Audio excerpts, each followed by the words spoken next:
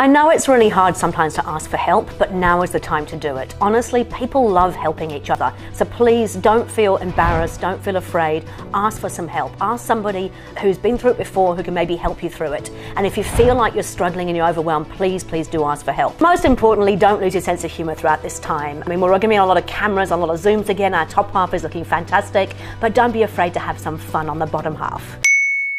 This is one that's a little bit personal to me. So I always say life is too short to drink shitty wine, shitty water, or shitty coffee.